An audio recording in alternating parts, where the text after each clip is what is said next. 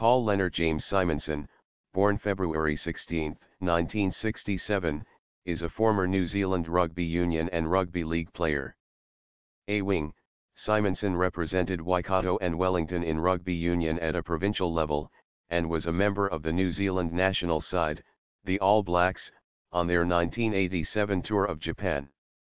He played 2 matches for the All Blacks, scoring 7 tries, but did not play any test matches. Simonsson switched codes to rugby league in 1990, but his career was curtailed by injury.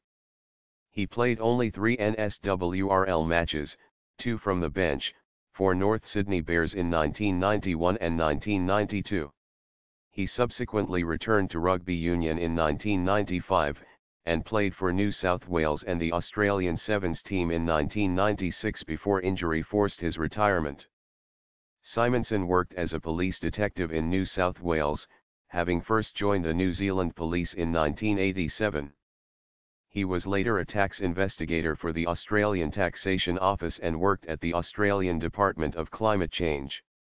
He is currently the head of intelligence at the Australian Sports Anti-Doping Authority.